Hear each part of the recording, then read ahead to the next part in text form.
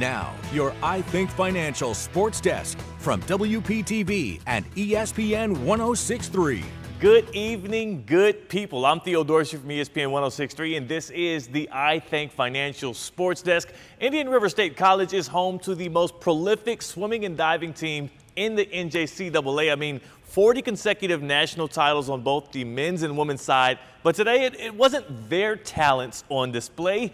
It was about the young folk. Indian River State College was the site for the 2022 Florida Gold Coast versus Florida Swimmers All-Star Dual Meet. The three-day event brings the top swimmers from all over the state for the chance to compete against one another. Florida Gold Coast represents swimmers south of the Treasure Coast area, where Florida Swimming represents swimmers north of the Treasure Coast. They had more than 214 and under swimmers competing this weekend, and some might say you might be looking at the future of swimming.